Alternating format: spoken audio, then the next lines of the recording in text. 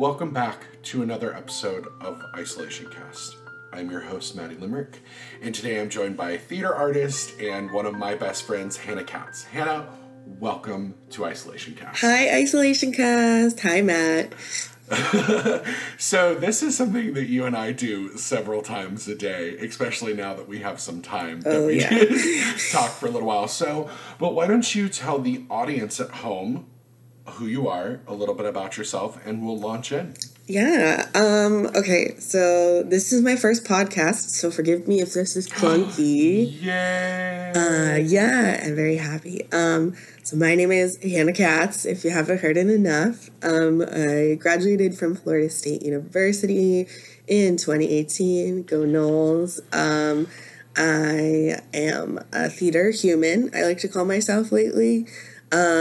Which means that my first passion is directing, and I love it a lot, but I like a lot of it, and I like talking about theater as a whole, as a concept. I'm really big into storytelling, and I'm also really big into travel when the world is not ending. So I went to a few countries, and I ended up actually living in Japan last year in 2019, which was this really cool experience. And yeah, I like to cook and bake also as a side note, and I'm very good at it. So that's fun. I love it. What's your sign, Hannah? I'm having everybody say what their sign is. Oh, I love that. It says a lot about people. Well, I'm a Cancer, and my, two of the, three leading signs are Cancer. I like to say I'm, the canceriest Cancer. So it's just really true. I see that. Yeah, I totally see that with you. Yeah. So I know, you and I enjoy our friendship because we can be very frank with each other and we're very honest, in a way that, I haven't had a friendship like that before. So, we've had days where, we've been able to, pass through the kind of, doldrums of what's happening. Also, because, you went from being in the front lines of what was happening in Asia when you were living in Japan in the end, to then coming back to the States, and now the States are kind of there. So, what are you? Is there anything you're doing right now to kind of push through to continue to nourish yourself as an artist? Are you creating anything? Are you? What are you doing to kind of give your art soul a little life right now? Yeah, so originally I was, like you mentioned, in Japan when Corona was starting in China. And that was a really interesting thing of, nobody really thought it was that bad until they closed Disneyland and they postponed things for Lunar New Year. And I was actually supposed to go to Shanghai during that time and decided to cancel that trip. And what I did to nourish my soul back then was travel to somewhere different. So I went to Hokkaido, which is the northernmost island of Japan, and I actually got to see snow for the first time at 23 years old. So I think new experiences are a really cool way to nurture your soul and keep thinking and be motivated, which is something we can still do even in this place in America and this time in quarantine things. And now what I'm doing, that I'm back in the States and I'm in the same time zone as everyone, which is really nice, is I started a virtual play club with a great friend of mine named Thomas Globely. And Matthew, you're actually part of Virtual Play Club. I am. And it's really good and fun. So we're reading a play. We were doing, the first week, I think we did a play a day. But that's not working for everyone's schedule. So I think we're going to a play every 2 or 3 days now. And we just call each other after we read it at 8 p.m. And we talk about kind of, all the things you do in play analysis class. And we also just talk about, there was a play that most of us just did not like one time. And we were just why don't we like it? Because lots of other people do. Yep. I'm not going to say the name of this play because it is a widely appreciated / produced / used in education play. And it's a good play. I know it's a good play, but it was really interesting that we all had just a visceral reaction. And so kind of reminding yourself, A, that it's okay to have opinions, and B, having opinions with people, and then discussing them? Oh my God, how... It sounds so stupid, but it is so important. And also, I think for some of us, like, we leave school and it feels really hard to have that space to do it again. I know for me it really was, especially when I was living in Japan. It felt like I had like no connection to certain things anymore. Like, I was seeing a lot of art. I was so lucky. I was in a city with great museums and really cool things, but I felt really disconnected. So it's really funny to me that, like, in this time of quarantine, I'm becoming connected again with the things that I love. And I'm kind of grateful for that space in a weird way. Yeah.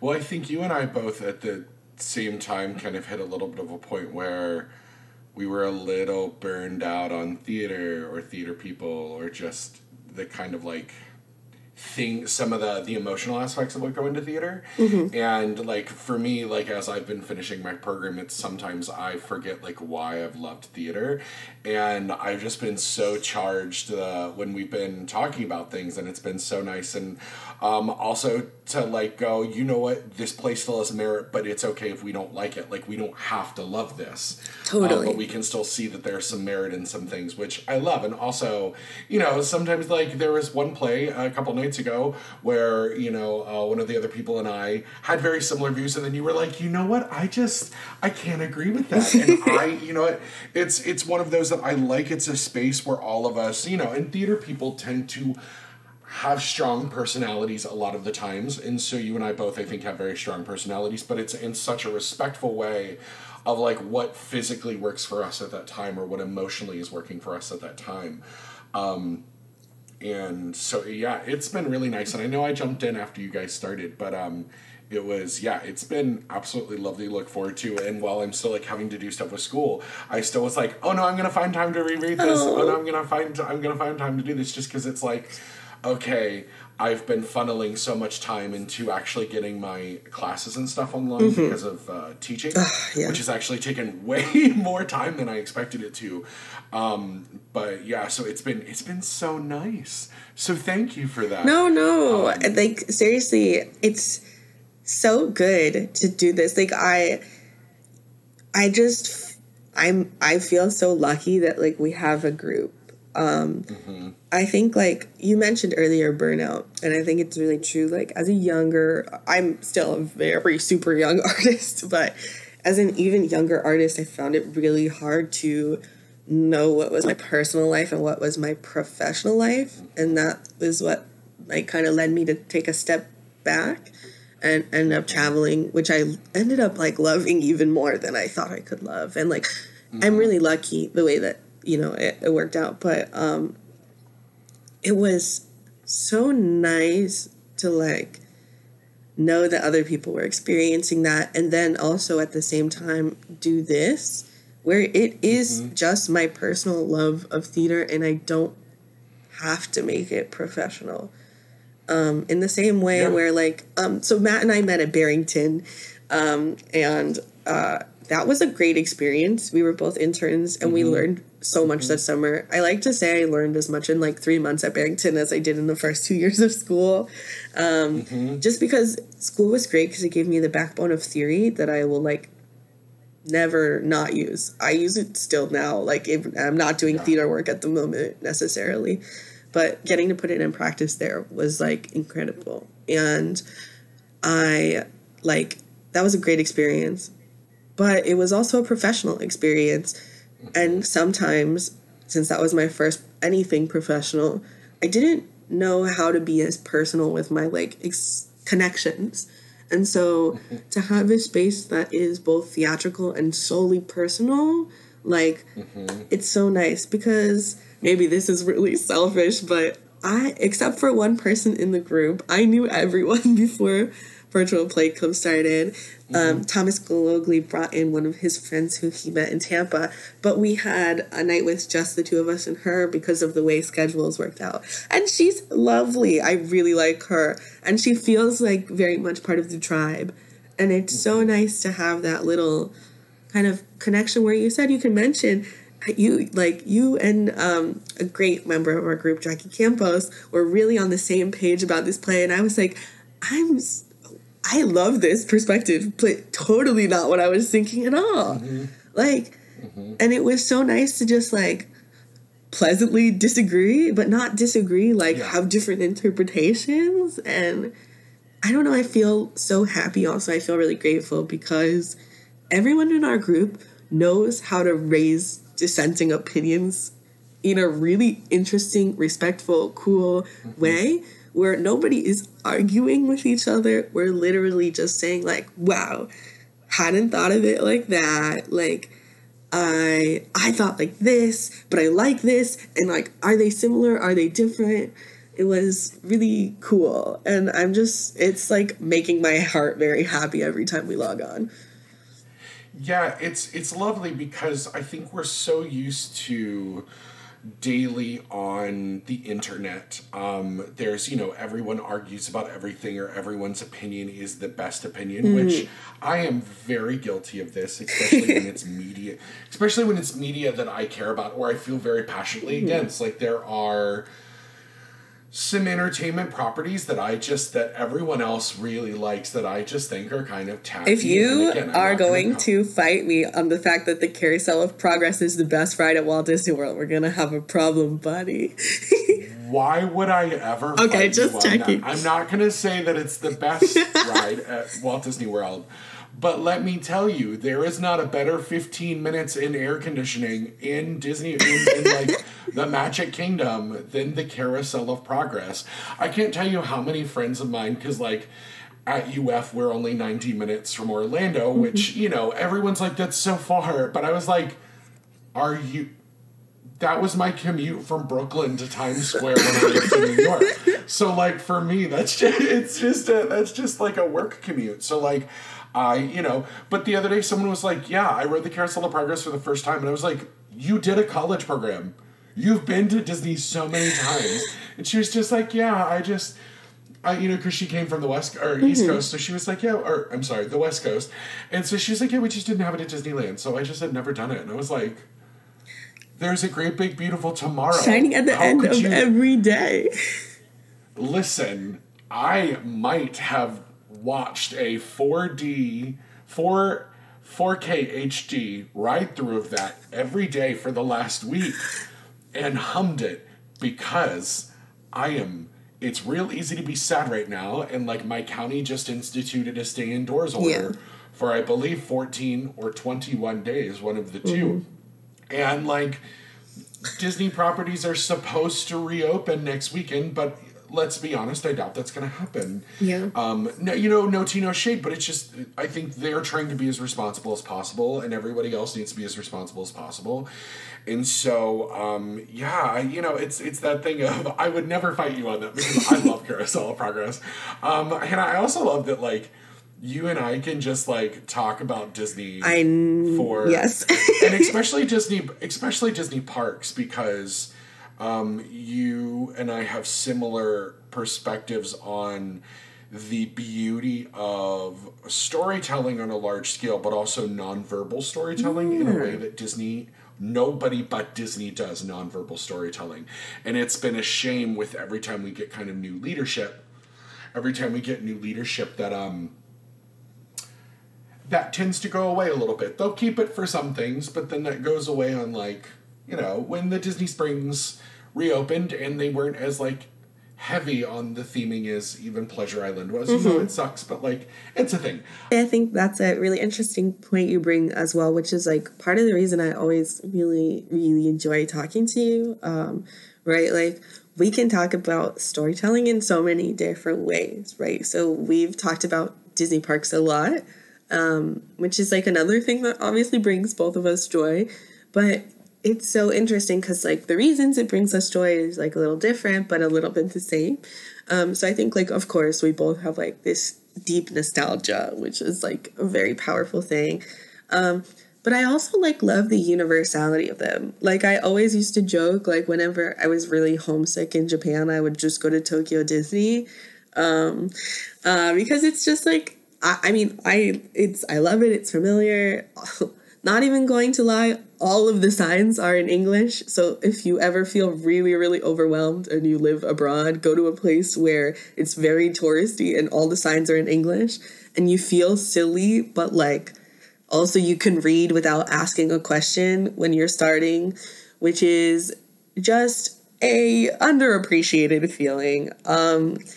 And also, like you said, it's so interesting the way they do storytelling.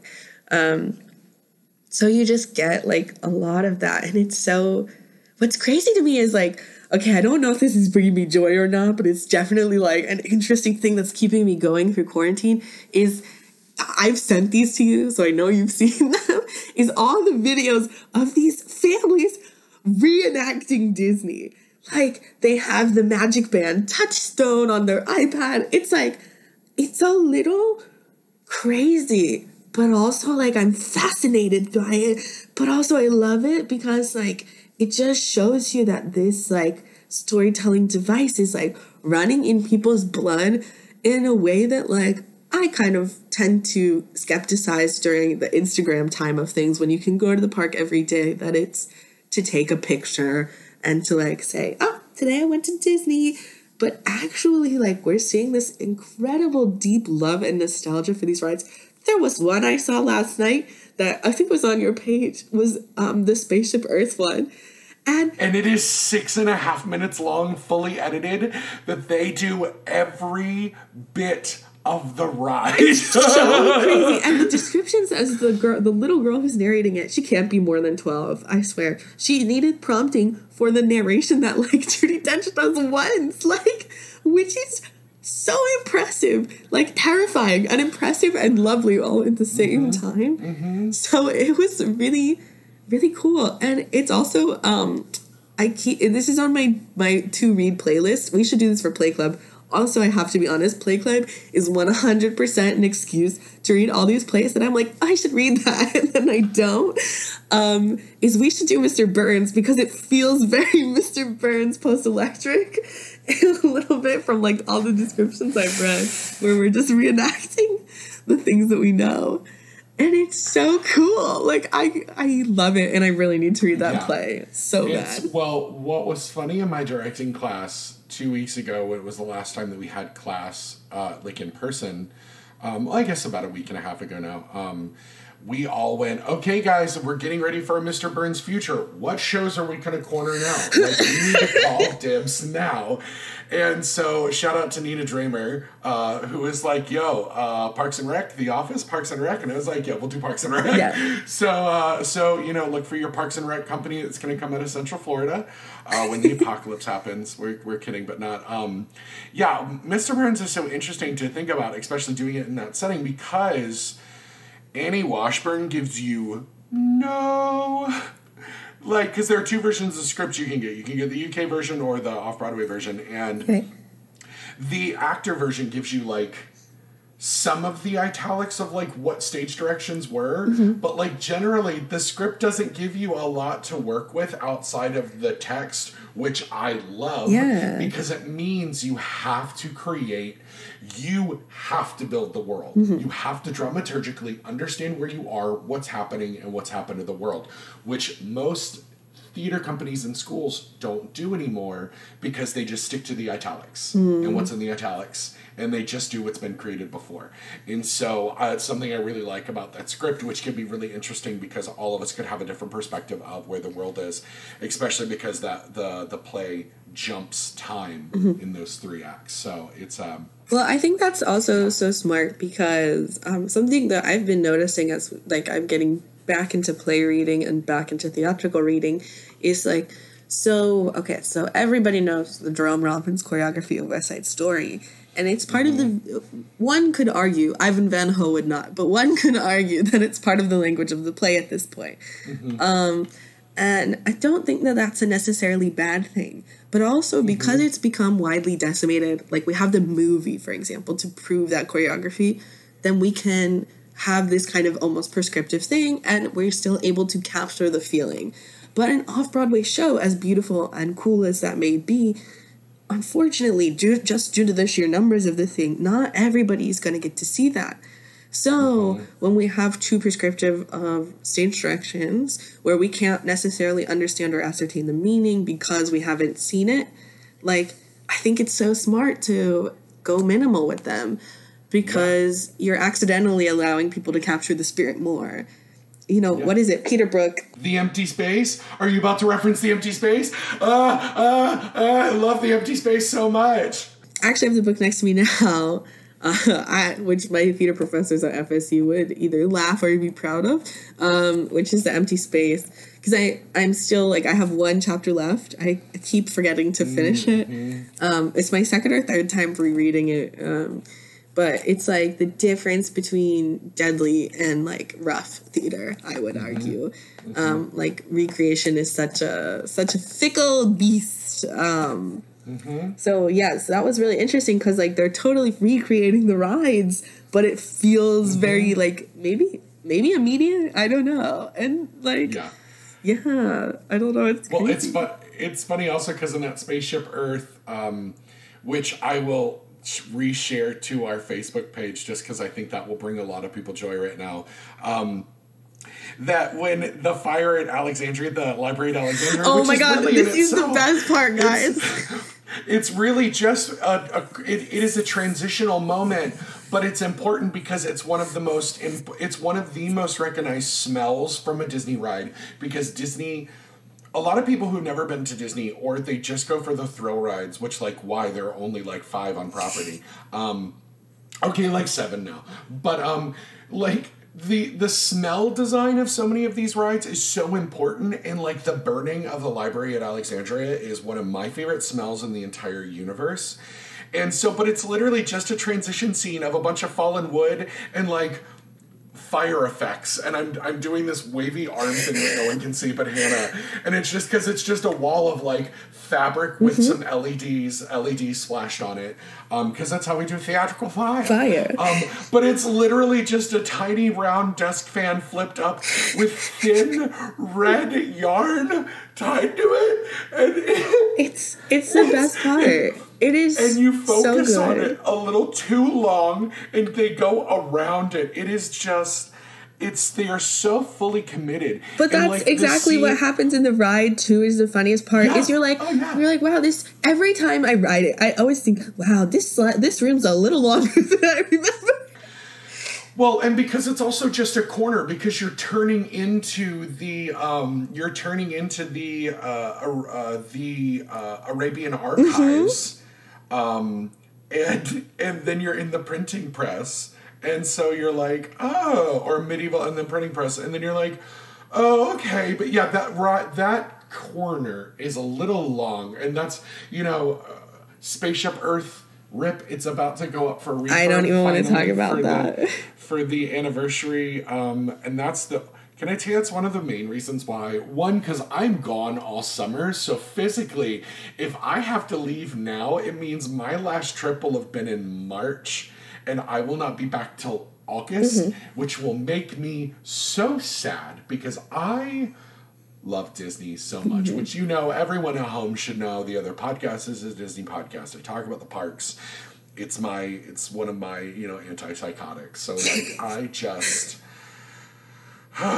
it's about to go down for a much, much, much needed refurb. But, like, we're going to lose Judi Dench. I'm worried we're going to lose one of my favorite audio animatronics, which is our sassy scientist with the giant afro. Didn't she recently get a toy from Disney, though? Did I read that wrong? Like, I thought 6 months ago she got a toy or something. So she may be... Oh, I don't know. She might have. I don't know. God bless Etsy sellers. They're really cool, but sometimes I don't know if it's their merch or official merch when I see it posted online. If someone wants to make a really high quality doll of that audio animatronic, I will not mind if you want to send it our way. I'll send you our P.O. box. And support your independent sellers, but also, like, legally, I have to say, don't infringe on copyright property. So. Yep. Yeah, that's a weird... talking about that side of Disney will make me sad right now. Yeah. But I also get it because, like, they're copyrighted characters and things. It's it's a weird legality as two people who will eventually want to work there or / will be working there. Yeah, manifest it, baby. But I love... Oh, did you see the one this morning? I don't know if I shared it to you. It's on TikTok. Someone recreated a Grand Fiesta tour in their pool. Oh, my God. No, I need to see that. She's in a kayak, and they have 2 giant projector screens on either side of the pool, and they just have, like, a dog and a sombrero and, like, 3 people playing mariachi music. It's... Oh, I'm waiting for the... Well, okay, so there was kind of a Haunted Mansion one. That one was not as well thought out as the rest, but, like, there's even a Festival of Fantasy Parade one. I love the Pirates of the Caribbean one. So the thing that I feel like really actually tore this off was the first video I ever saw, which I also sent to you, which was funny because I sent it to Matt, and Matt was like, 8 people have tagged me about this in 2 hours, which means that we all know Matt's brand very well. It's so true. Which was, there was this woman who, in front of her Disney Monopoly set, literally on a string, just like pulled, like, I don't even know, toys from various collections, and then a Jeff Koons balloon animal doll, and oh my God, the statue. Okay. So it's the best fucking part. The fucking balloon. I was like, I'm confused, and then a hand reaches in front of it and lights a lighter, so it's the Maleficent dragon, and and the thing is, she tied everything in the order of their floats. So it was the whole parade, but like 1 or 2 toys and like a bunch of floppy zooms. And it was to about 35 seconds of the Festival of Fantasy, which everyone should also know is my favorite parade they have ever produced that I've seen in my lifetime. It's my favorite also, U.S. parade. It's the best U.S. parade, I would argue. Although I've never been to Disneyland, so don't fight me. Well, their Sound Station parade was cute. It was really cute, especially like the floats were too big for Disneyland because you're so packed in there. Oh, interesting. And, I'm not going to call out the new parade. I think I could do a whole podcast episode on it for the main show, which actually might be a really good idea. I'll do a bonus from the Magic Happens parade. I think everyone should go watch it. There's lots of video footage of it. There's some cool things in it. Like there's a really cool Moana. There's a really cool Coco float. There's a Sword in the Stone float, which I love. I love that, tiny. But so a little confused, but love it. Yeah, well, and it's a parade that starts with Mickey. Okay, they did that in Disney, Disney, yeah, Tokyo Disney. And the score is by Todrick Hall. Oh, wow. Disney and Todrick work together now. Again, all of these things. You know what? I'm going to do a bonus episode on this coming week. You all look out for that over on the main show on Dole Whip and Dreams. I have a whole thing about trying not to watch videos of stuff I haven't done. And I also try and go in blind a lot because I find that imaginations are great, but they often create an anticipation that, like, even if it's met, it doesn't feel as good as just experiencing something. Yeah. So I might skip that episode, but I encourage everybody else to go listen to Maddie talk about good things. It's hard because, like, I love knowing that I want to go back to Disneyland. I went for the first time last year. It was an amazing experience. Shout out to my friend Noah Sunday Lefkowitz, who is an amazing tour guide to the inside and outs of Disney. He works in Imagineering there. I'm so proud of him. Disneyland was a very different experience. I loved the parade that was there. It was super cute. And World of Color, which is their California Adventure Night show. I really want to see that. Course, it's so good. And I was just like, it's projections on water. Who fucking cares? And then I cried through it. I taught another queer person that Scar is a gay icon because Scar is a gay icon. But then also, like, the one thing that sucked was when I was there, Fantasmic was down and it was supposed to reopen my last day and it did not. They extended the refurb a week, which, just another excuse to go back. But with this one, I could, when they made a big deal and debuted the parade a day early and it was all over my Facebook, I went, I honestly don't know when I'll get to go back. I know I start working at Disney World in August, but I was like, that means it could be like another 2 years before I end up back at Disneyland visiting. So I was like, you know what? I want to see this. Let's see what it looks like, because they've been hyping this since D23. I'm so excited. So you all will have to go over to the main show. But I also respect that because, like, I won't do ride-throughs of rides unless it's like I know I'm not going to go to Shanghai anytime soon. Well, we can talk about that. I went to Shanghai Disney. What a cool, great experience. Pirates was down, and then I booked another trip to Shanghai, and this exact virus occurred, and I could not go and ride Pirates. So I feel Pirates for me is one reason why I want to go to Shanghai. Like that, it is the primary. Well, no, that's a lie. There were like 4 reasons I wanted to go to Shanghai. One, I am definitely like the kid who had a Pokemon game and tried to catch them all and failed, but I'm trying to fix that with my Disney Parks visitation. 2, I really wanted to see all the shows. So this is the one thing that they cannot seem to transfer the same way that you can plop a ride building everywhere. And it makes me so happy in my soul because different cultures have different kinds of storytelling, right? And we have different expectations of storytelling. So the famous example of Tokyo is that everyone sits for the parades, which we would never ever do in America. And also I think like something that to me really encapsulates a lot of the kind of difference in audience expectation is that in the ride Nemo Sea Rider, which is a great ride in Tokyo Disney Sea, it's the same kind of ride vehicle as Star Tours, but you are expected to take off your ears. And this way, everyone has an unhindered viewing experience and shares the same thing. Whereas I think in America, I haven't ridden Star Tours in America. I've only ridden it in Japanese, which is like funny. But I was on it again, a completionist goal that day. So I rode like everything I could have ever not ridden except Space Mountain because I'm still a scaredy cat. Matt is pointing at himself in case, you know. But it was really cool. But I don't know if in America they make you do that. Because I feel like, no, because we wouldn't expect that of American audiences, which is not a value judgment, just like a statement of fact that in America, it wouldn't be an expected behavior to take off your ears or your hat or whatever to unhinder that view. So that's like just a difference. And then, so when you go to mainland China, because of the Cultural Revolution and other factors, people love Disney, right? This is the only thing I found true everywhere I've been. So I've been into some really beautifully cultured, rich places, and I've seen some places that have unfortunately like seen the effects of war. And you know what? Even in those war-stricken towns, a kid is wearing a Mickey Mouse shirt and there's a Sophia blanket like on their couch. It's incredible the reach of this company, really. But they don't have the tradition of nostalgia with Disney the same way that America does. So their storytelling is different. And also Mickey Mouse's voice in Mandarin is a wild ride that I highly recommend everyone look up. Because if you think Mickey Mouse's voice in English is high, go to Mandarin. It's so cute. I literally laughed out loud when I heard it just from like pure joy. Because, oh man, I always joke that like Mickey Mouse in English is high, Tokyo Disney's Japanese one is higher, and Mandarin is the highest I've heard.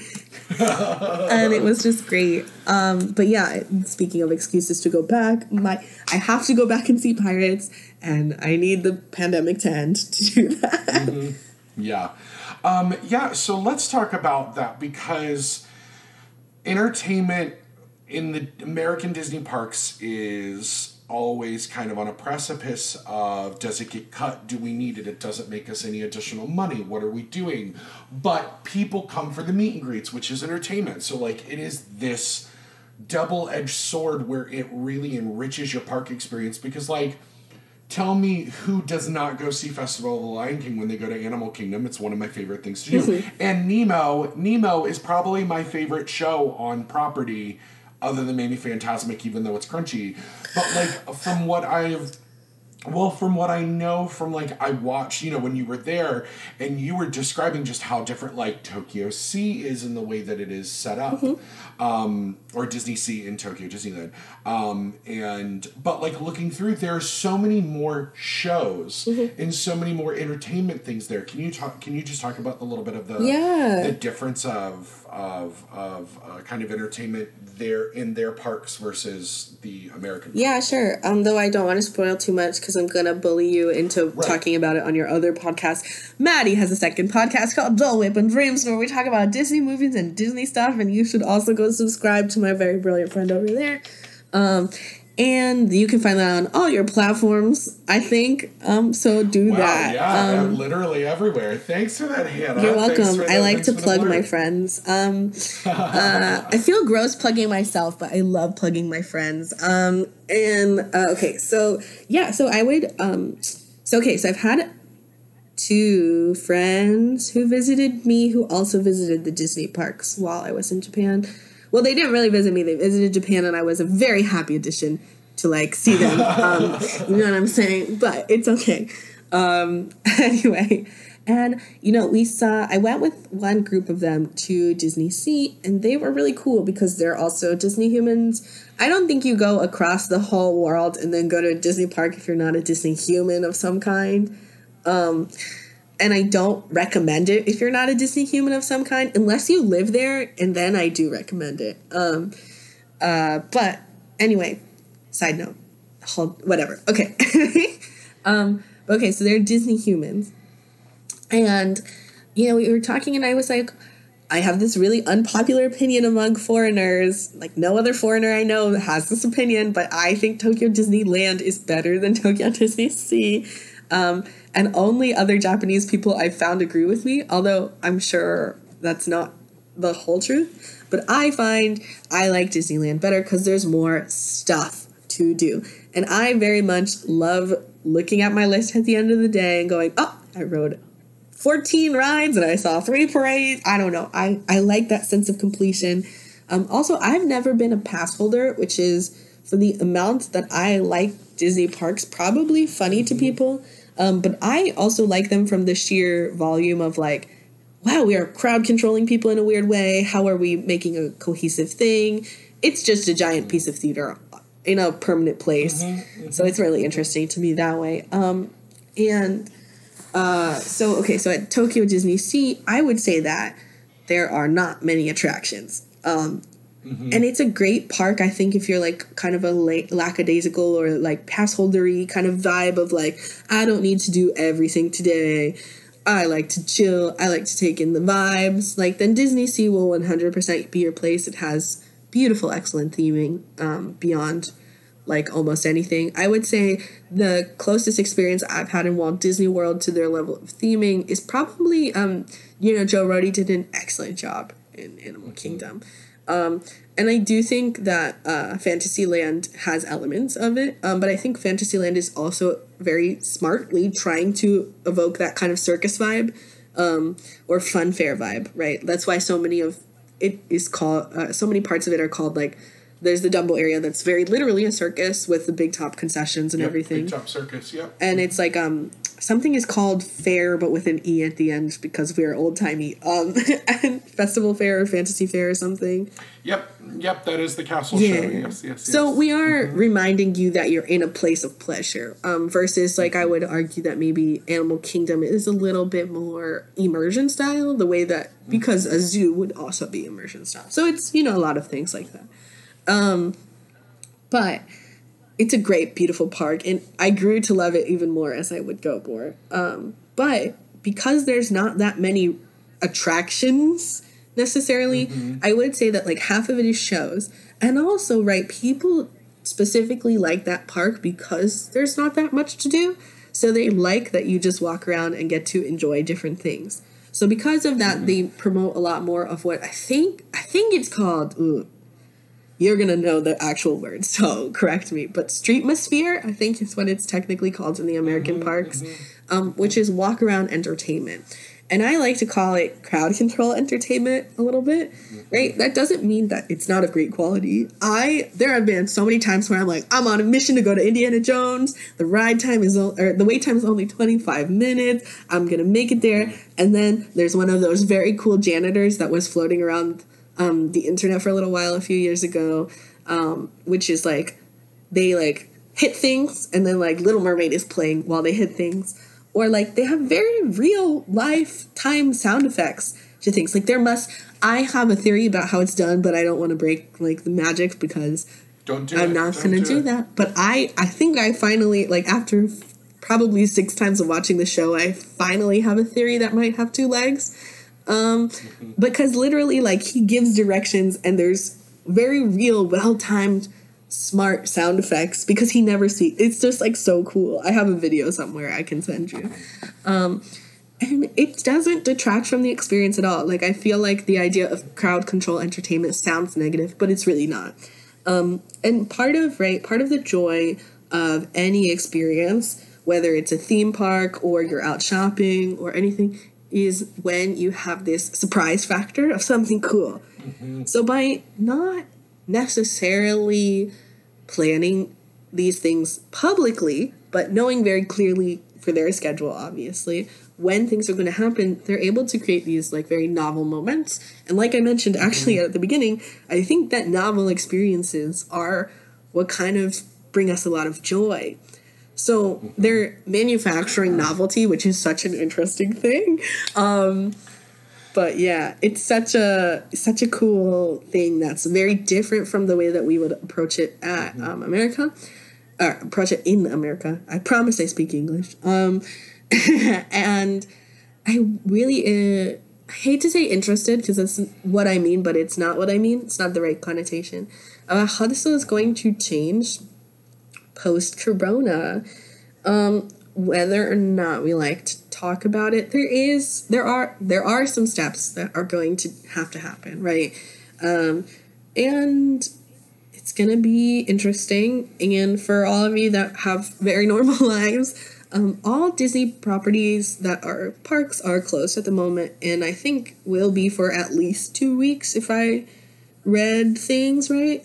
Which is, as a former Florida resident and still a Floridian in my heart, like scary because I know a lot of people employed by the Walt Disney World Park. I read somewhere because I was like reading about this that it's the second biggest single site employer. Oh my God, please fact check me. I'm so sorry. That might be all the wrong words. But you know, in the entire continental U.S. And so I'm really grateful that they're, like, paying people, but I also have friends who are seasonal who are not getting paid. And it's, like, a difficult time because it's closed, like, you know?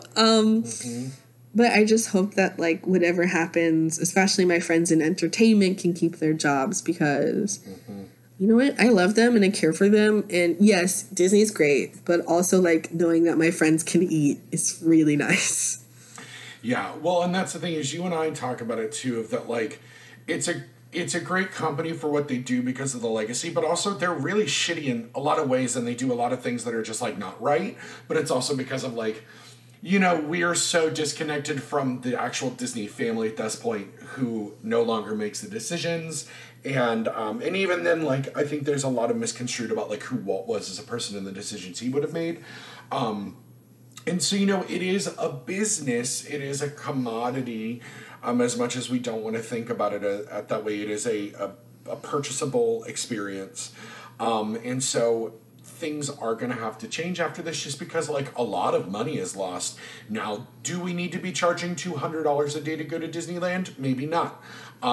Definitely not. But, you know, we don't know what's going to happen. And this is, I guess, a nice transition into a thing of no one knows what's happening next. And I saw a really great like art piece last night that says we can't go back to normal because what we had before wasn't working either. And so I think knowing that like things are going to have to change, but that's okay because things weren't necessarily working well before, like on a grand scheme. So I do wanna preface this right now of if you are listening to this and you're not kind of in the a healthy mental space to be able to like talk about what might be scaring us, what might be happening, what we might be afraid of, I'm going to have you guys just skip to the end of the episode a little bit. Hannah and I are going to wrap up and we're going to talk about more, but I think I don't want anybody to have to go through like unnecessary trauma or panic right now. So what I would say is either pop me off, go over to our other podcast, Adult Open Dreams, binge over there, or we'll see you next time.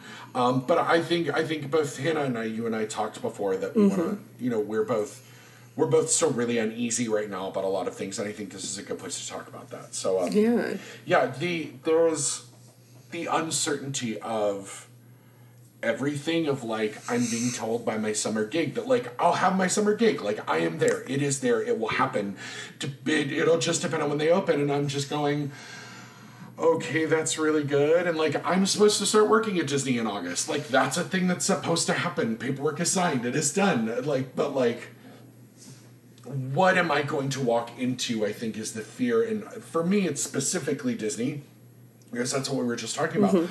But for a lot of people, like all of our friends that are in New York, my sibling is in New York, we're still a huge part of that community of like what's happening with professional theater artists there. Like, Broadway is shut down for the first time in a really long time. And is shut down across the board. It's not like a strike. It's not like a union thing. It's not like a blizzard. Like, a month Broadway shut down, and we've already had 2 shows canceled. A lot is not going to reopen. And you and I were just talking about the state of like regional theater, because you know, we're both still, you're trying to find summer work and all these things, and a lot of these theaters have only canceled their first show, or a lot of the regional theaters have canceled the rest of their seasons if they're ending in May or June. And so there's just a lot of uncertainty specifically for us. So like, how, I know we're trying to talk about finding joy, but like, how are you doing with all of this? Cool. So this is a good point. So I'm planning to go to Barrington this summer again, which is where you and I met. I've been really grateful for the opportunities they've given me there. And I'm just waiting on some like paperwork on my end to process, so then I can give them paperwork to process on their end. But you know, the shut of everything has made that much slower than I would like.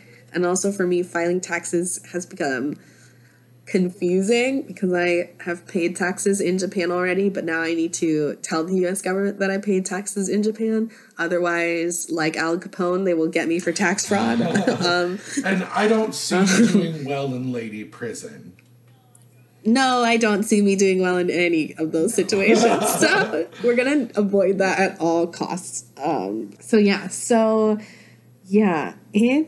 It's funny. So I loved living in Japan, I want to preface this with, but it was its own form of isolation as well.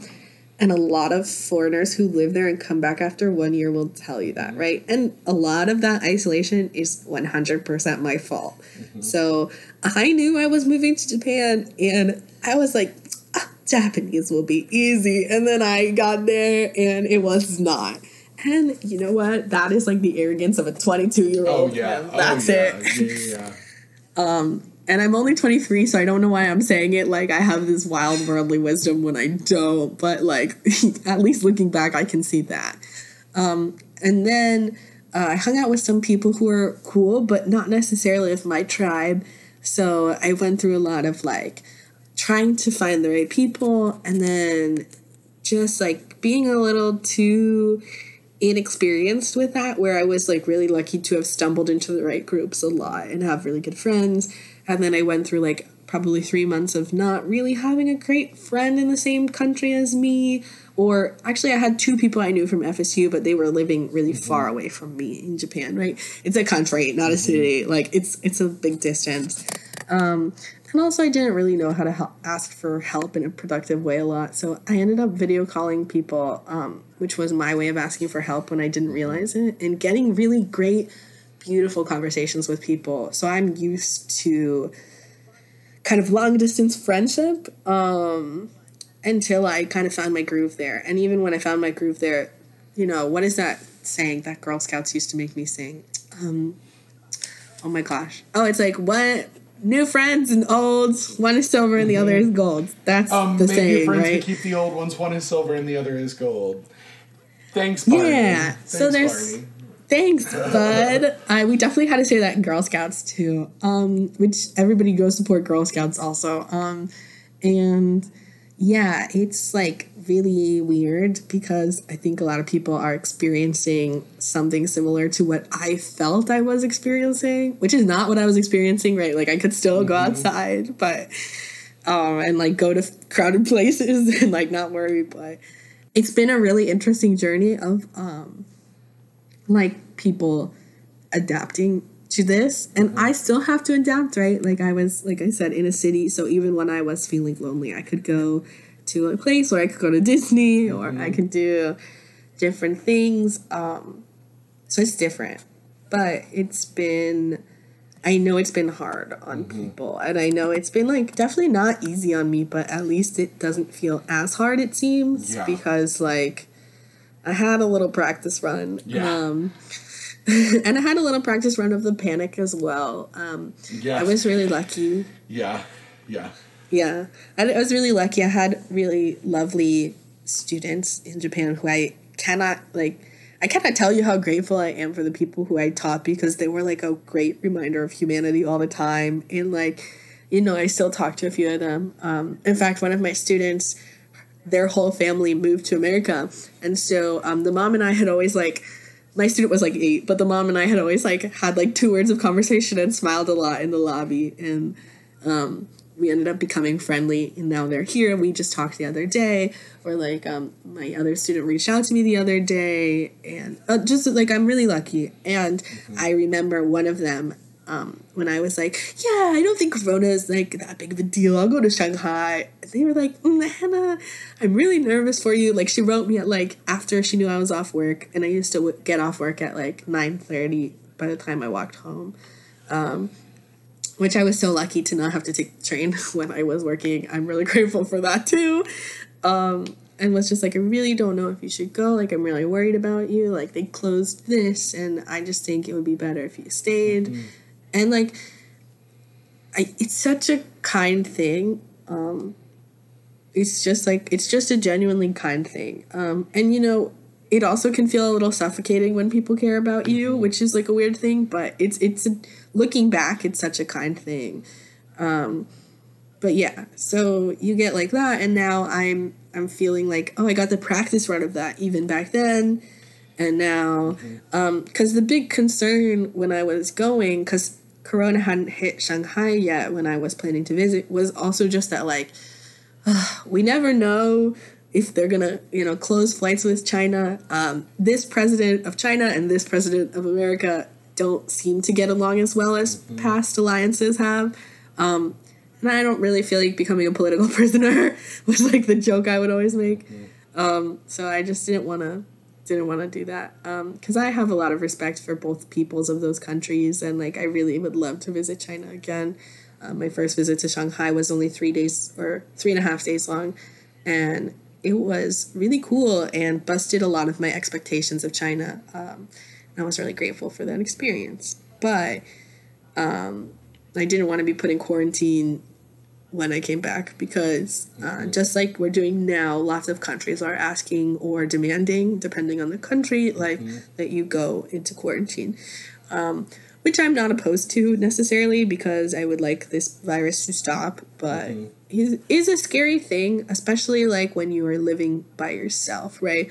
So I'm really lucky. I get to be at my mom's house right now, and it's so nice not to feel like you have to come home to an empty house, that you can have a conversation with a person, that, yeah, you're in kind of quasi-quarantine, but you at least, like, there is a human being with you, and it's a good reminder of humanity. And I think for, like, a lot of us in our early 20s, we're living either with random roommates or by ourselves or with our friends, right? Like, and some of us are also living at home. I know for me right now, now everything's gone crazy because, like you mentioned, we're kind of playing it day by day, where you have to take it with a grain of normalcy, but also you have to know that maybe things are going to change. You just gotta like ride it like a wave is the analogy I keep using, because there's no point. Like, I don't know where I think it's all the anxiety in my life that gave me a practice run for this, but I know I can't control it. Yeah. Like, I just gotta be zen about it. But yeah, it's hard for people because they don't realize the isolation they've accidentally created for themselves when they don't live with people that they know on that kind of emotionally intimate scale necessarily. Which is not true for everybody. I know there's like a group of people who I'm acquaintances / friends with who live together, and they're very lucky. They have a great chosen family that they're lucky enough to live with. Right, absolutely. But that doesn't always work for everybody because rents are different, budgets are different, locations are different. So it's a whole thing. And I think that it's really funny that you called this show Isolation Cast, because that's the name of it, right? Like, officially? Yeah, okay. Because I think, like, the things I'm worried about even more than Corona are, we already have a culture of isolation, and I'm worried about the economy. I was joking with you last night. So I'm 23, which means I was born in 1996. Sorry. And I grew up, and I was like 8 years old when the housing recession happened. So actually, okay, so the reason I want to jump into this is because I don't know if I'm a millennial or a Gen X, or Gen Z, technically, because I usually identify with millennial culture, but then, like, I guess technically I'm Gen Z, and I don't really care because I love the idea that I'm in an in-between moment, but it's a really interesting thing happening right now. Yeah, for a while I saw it going to 99 was millennials, but then like this week everything says like 94 or 95. I also think shoving groups into boxes is what's going to alienate everybody more, but like also it is important because like this whole idea that like the like boomer generation is going, oh my god, it's the millennials, and I'm going, no, most of the millennials are like almost 40 and just want mortgages and like a pair of shoes that aren't going to make their legs and back hurt. Like, that's all I want right now. Right. But yeah, I mean, it's definitely not only millennials existing anymore. That has become like kind of the stand-in term to infantilize a group. I think I'm pronouncing that right. Yeah. And yeah, so it's been an interesting thing, but either way, I'm like in between the two, or in the kind of cuspy period. So when I was like 8, I think was when the housing market crashed, the bubble burst, whatever we're calling it.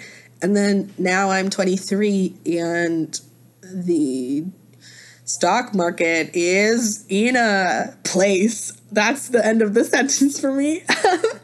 And I know that it will recover in some level and things like that. But it is just, like, as a person who is trying to figure out how to be a working artist, I cannot imagine owning a home anytime soon. Although I also did not imagine moving to Japan. And then I did. So, like, I'm not ruling out anything from the universe. The universe is, like, far wiser than I will ever be.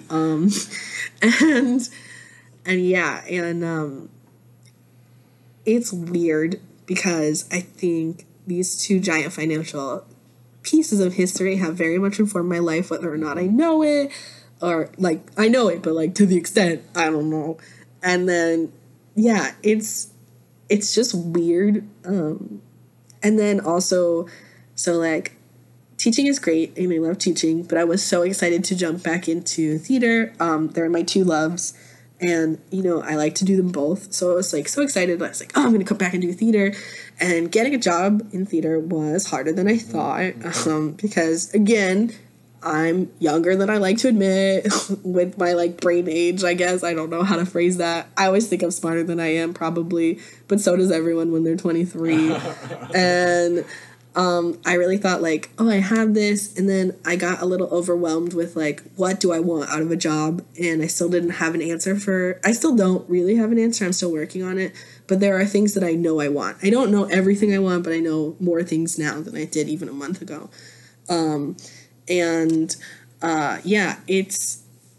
It was like a whole question of that. And then now, just as soon as I've started to really figure out what I want, like, and I was so lucky to find the Barrington opportunity I did. And I just really, I need to submit that paperwork. That's all on me. But then after Barrington, what will I do? And things like this. Like, it's really weird because live entertainment and theatrical experiences as a whole they're congregations of people. So we can't have congregations of people for how long, and what do we do?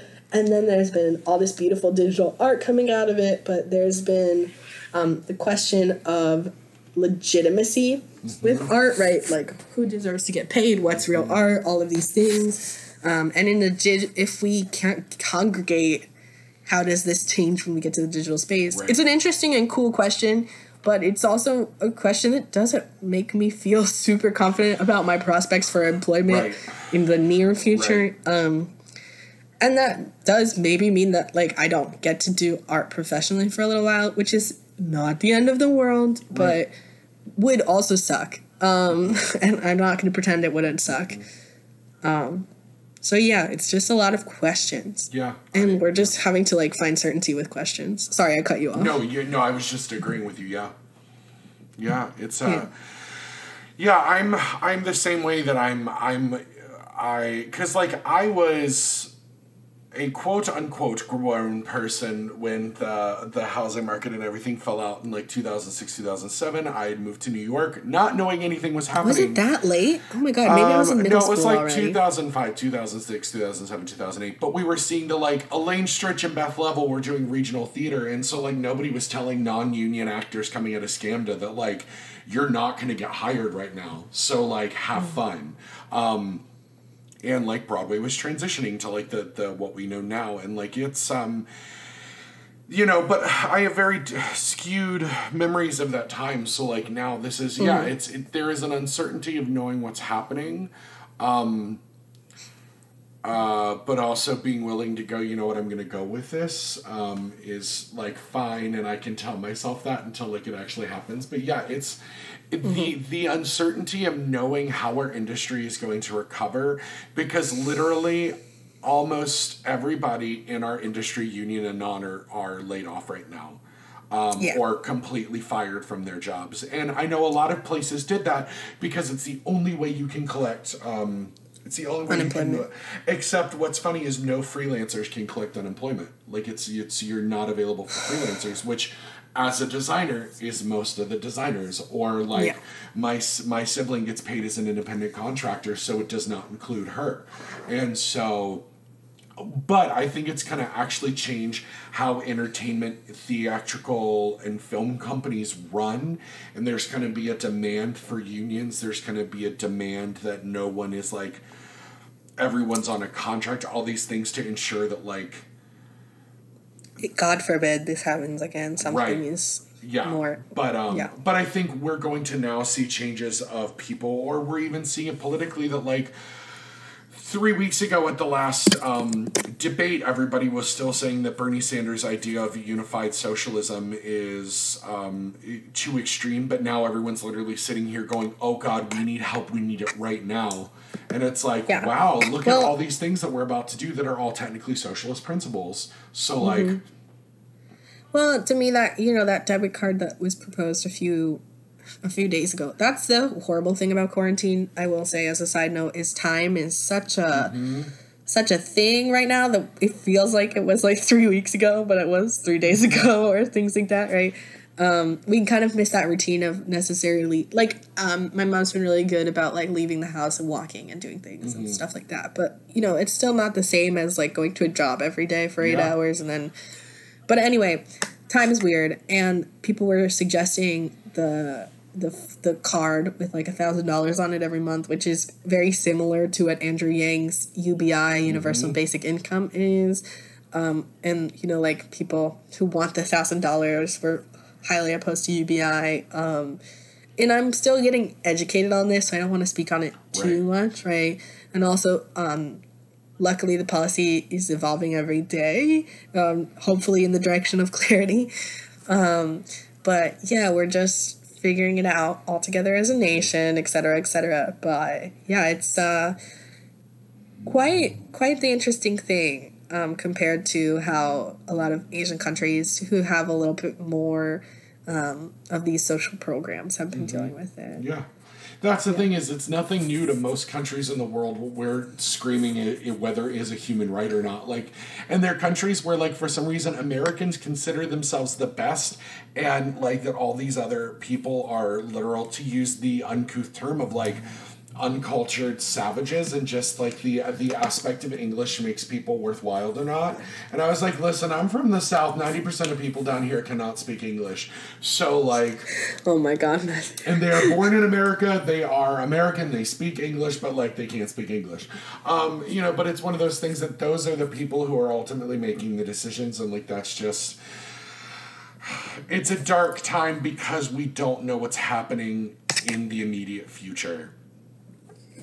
Yeah. Well, I think we as, society, as humans, as everybody, and I from my understanding, this is a universal concept. Like we like knowing what's gonna generally happen tomorrow. Like we do love surprise, as we very much mentioned before, and we like new things, but we also like knowing like, oh, tomorrow I can do this and tomorrow I can do that. And I know for me, like when I was living in Japan, one of the great comforts was I would always have healthcare, in that I wouldn't ever die on the street of homelessness, probably, as long as I was working for that country, or working in that country, I guess is actually the phrasing, because I was not a Japanese government employee. And, I would really love to say that America can do that, but that's not the truth from an institutional perspective. And yeah, I think that's what's giving a lot of Americans anxiety right now. And I think that that's not an unfounded thing. I guess, we've looked through history and seen a lot of the good of people, right? We have food banks. Nobody makes us have food banks. Nobody makes us do nice things for other people once you reach the age of 18. Maybe when you're 6, your parents drag you somewhere, but once you live outside the house a little bit, you're the one responsible for your actions, and people still do good things. We just have to learn to do them in this very strange time, and we also have to trust that, it's shit. And stop sugarcoating it. And then, I don't know, there's this freedom once you admit that a situation is shit, that just, I don't know. It's really difficult to say, but, we have to know that something is gonna change positively, and it's just a horrible mix of uncertainty. But like I said, my anxiety has been training me like this is the Olympics my whole life. So, I think it's, so hard, because it's stupid to pretend that, I don't sit here anxious. I do so much of the time. But also, then you got to do something else, too. It's, horrible, because you just have to, drag yourself out of it, which it's impossible to do. But that's why I have, why Thomas and I started Virtual Play Club, I feel like. Yeah. Even if my whole day is horrible and I feel like I did nothing all day, I have to read a play, and I have to go talk to you and other people, and I can at least, like I said, I'm a completionist. I like checking things off my list. I can at least check off, oh, today I talked about a play that I didn't talk about before. Right.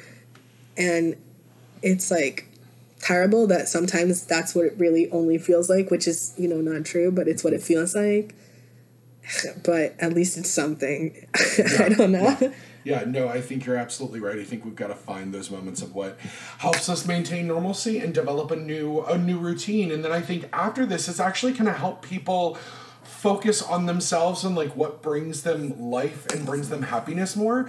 Because I used to be that person that was well, this is the expectations of my industry, and my industry must come first. And over the last few years, I've been this is the expectations of what I'm paid for in my industry and what my job expects and what needs to happen. Other than that, this is me and this is my life. And I need to make sure there are things that my life cannot constantly operate around the company I'm working for, or operate around my job, or my job is not my existence. My career is not it's not my defining feature. So I think hopefully there are some really good things that will come out of this like that. And people reconnecting and realizing how easy it actually is to reach out to people. And I'm hoping the trend of, oh, I'm just really bad at texting will go away. There are just little things that I think it's way easier to be personal, and we've developed this weird fear of socializing and reaching out to people and talking to people that I think, which I even have, but I think will go away now, and which I'm really hoping for. So Hannah, I think that's a nice view. So as we wrap up, where can our friends find you online? You can't, and I like it that way. I've decided that my online consumption is for people who know me. If you really want to check out some of my personal work, you can check out my slightly outdated website, which is hannahkatz.weebly.com. And if you want to offer me a job, please email me based on the website. I really need some work. And I really need to like do that. But I've decided generally that my existence online doesn't have to be a public platform. So when I was traveling, I was really, really lucky. I had some leftover scholarship money and some lovely friends and family who let me backpack after university with their assistance. And so much of people I know, so many, I swear, I speak English. So many people I know were like, why don't you make a blog? You can get a free hotel stay. You can do this. And I just decided like not every aspect of my life needs to be commodified. And yeah, it would have been really nice if I had made like $100 a month doing things I was already doing, or I'd gotten a free hotel here and there. But what's even more nice is like having a sense of privacy in an increasingly less private world. By the way, the government right now, because we're dealing with Corona, is trying to pass a few laws that kind of decimate our privacy online. So I encourage people to go, that's what I'll plug, not myself, but please go read up about that and then call your senators if their phones are actually on. But yeah, please don't find me online unless you want to see the work I've done. At my website, which is, again, probably slightly outdated by the time this posts. Please enjoy your own privacy. Advocate for yourselves. I love that. Be smart and do cool things and try not to go insane when you live inside your house. Great. Well, that was going to be my last question, is if you had one term of advice or something to help other people spark joy, what would that be? But I think you just gave us that. So yeah, go advocate for yourselves. No one else is going to do it for you. That's the only lesson life has consistently taught me my whole life. Oh, that's incredible. That is an absolute brilliant thing. So thank you, Hannah, for being on the show today. I appreciate it. Of course. Thank you for having me. What a lovely thing I get to check off my list today.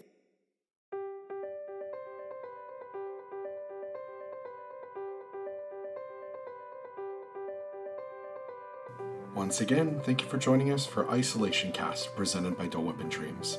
You can find us on Facebook at Isolation Cast or at Dole Whip and Dreams Podcast. You can find us on Instagram at Dole Whip and Dreams. You can find us on Twitter at Dole Whip Pod.